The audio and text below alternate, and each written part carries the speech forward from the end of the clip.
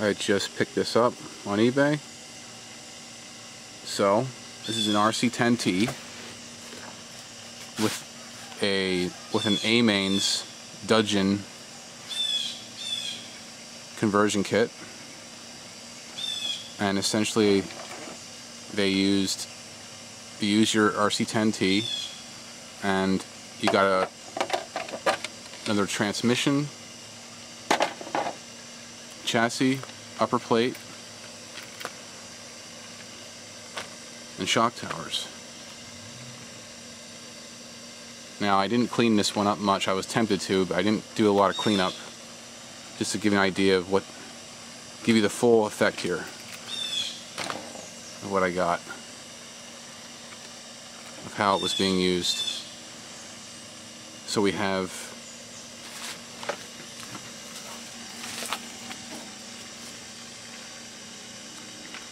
got an OS10 CZ engine. Not sure the condition of it. I did put a little bit of penetrating oil in there, and it feels like it has a decent amount of compression. Unfortunately, I don't really have any. I used to have one around, but I don't have any starter boxes, nothing that's really correct to start this. But I have ways to convert it to recoil, so that's not a big deal. Might even have a crankshaft to do that. Now, I don't know a whole lot about these, but the pictures and the information I find, the kit did not give. This is obviously a Kyosho fuel tank, so that was either changed out or for some reason used, but it fits perfectly in there. It's pretty much just made for that size. This truck has a lot of neat little things on it. It's not just, they didn't just use the factory hardware. They have some upgrades here. This is a MIP steering set. They have some RPM rod ends on here, and I think, I'm not sure, those look like Thorpe Punisher turnbuckles. Seem pretty heavy.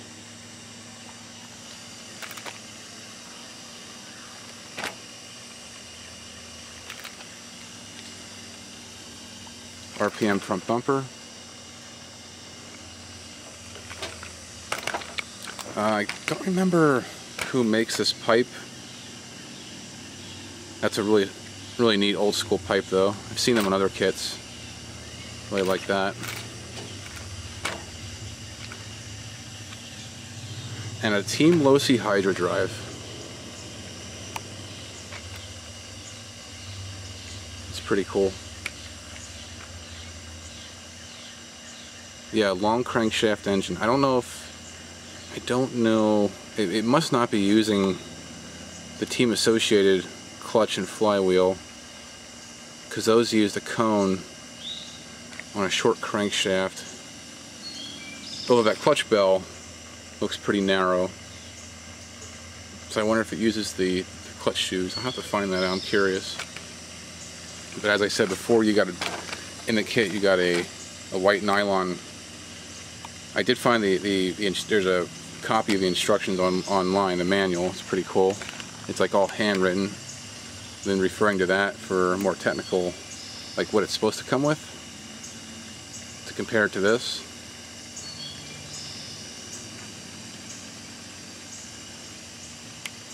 Yep, some really neat old stuff. And this connector I've never seen before. I'm not sure what it is, what it's called.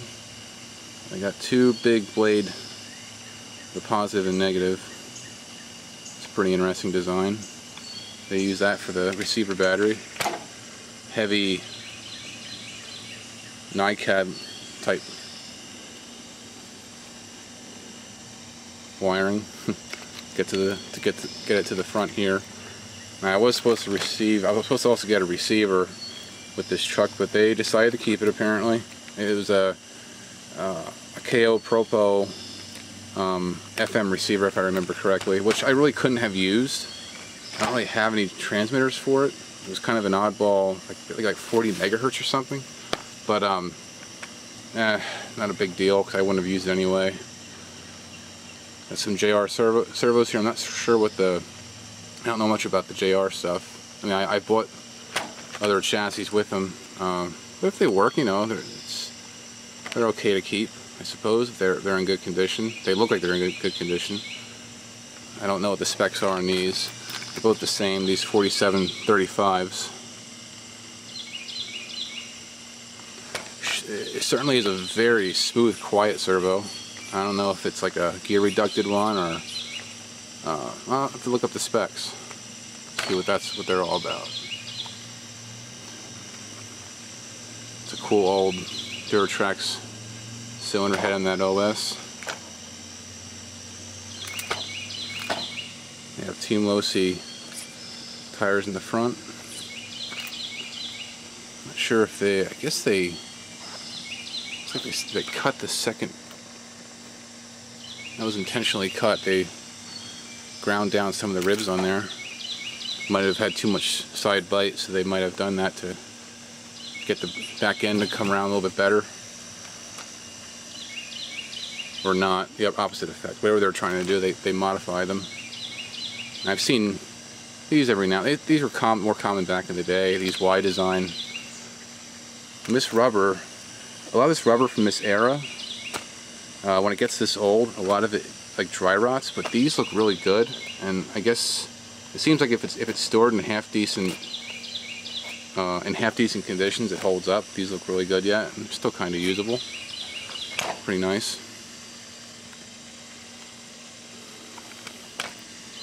So that's about it for this one. I do have a J Concepts F-150. It's a fairly recently produced body, an F-150, like a 93 style body, but it's made to fit the original T, RC10T. This kit makes it considerably longer. So the body that did come with that is this protoform body. I think it's been a while since they made a stadium truck body, unless it's supposed to be a street body, but I don't think so. That's pretty long. And the styling wouldn't be right. So yeah, that's a old school protoform Dodge body there. Fits it very well. Might have been an RC10 GT body, like an earlier one. It's actually not in too bad a condition. It wasn't cut very well, but it isn't beat up, and the paint's okay. He did a half decent job putting this black on here. It's just a very dirty example of it right now. It's a little bit cracked. It looks like they use a 1/24 scale die-cast decal kit on it. Yeah, there's a few cracks in this body. It's been run around the block a few times. There's that Protoform logo.